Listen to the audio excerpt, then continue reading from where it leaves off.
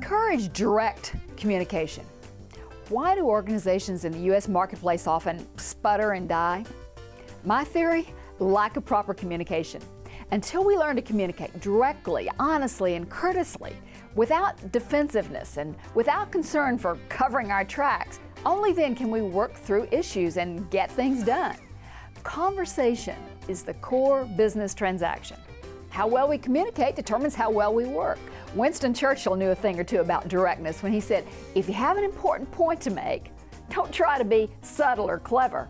Use a pile driver. This is Dianna Booher encouraging you to communicate with confidence.